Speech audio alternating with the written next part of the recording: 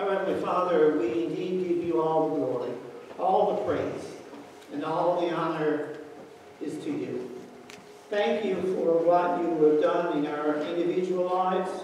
Thank you for what you have done collectively in this church here in Island Cove.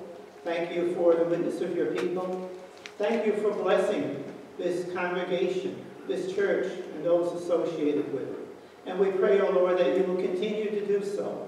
That as we have gathered in your name this evening, that as we worship you and uplift your name, we pray, O Lord, that indeed we will bring you honor and glory, and that as a result that we will be blessed because we have come together this way. So bless us now, we pray, for we ask in the precious name of Jesus. Amen. Remain